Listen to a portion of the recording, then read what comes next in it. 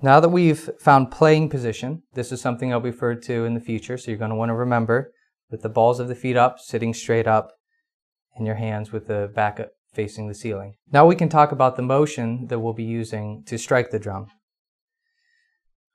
We'll be using the shoulder and the arm, including bending at the elbow, and the wrist.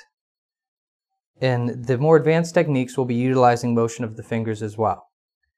And what I'll use to describe these different regions of the arm are gears, starting with the largest to the smallest. So our big gears, when I refer to big gear, we'll be referring to our upper arm anytime we use a motion like this. These motions will be more applicable to an entire drum set. You can see if I were surrounded by drums and cymbals, I'm using much more than my wrist. You'll need them to move to either your right side or your left.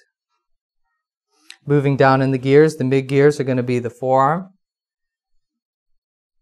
This motion here, this is something that we'll be using here as well, and you'll find that you'll be strengthening your forearms as well through this process. Followed by the wrist, and then the fingers. Some of the differences between them is that the larger the gear gets, the more power you can provide because you have more muscle mass and more bone mass as well. So a stroke using my entire arm is going to be much stronger than a stroke with my fingers. The benefit of using the smaller gears and the smaller muscle groups is that the smaller muscle fiber that you're using, the faster you can play. So the lack of effort that it takes to close my fingers is much less than moving my entire arm. These are all motions that we'll discuss, and we'll use them together to create a nice powerful stroke.